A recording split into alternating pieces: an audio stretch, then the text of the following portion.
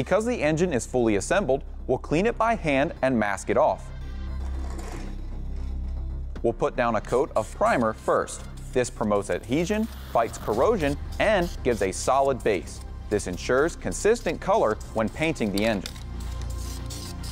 People don't associate beige with a hot rod engine, but we think this is going to look really good when we're done. Trust us.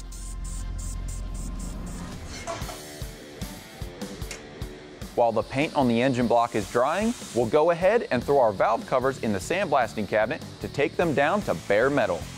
You can prep them by hand, but if you have a blast cabinet, it saves you a lot of time and ensures a nice, clean surface for painting. After thoroughly washing out any of the sand, we'll repaint the covers Cummins beige, along with accents in Ford red.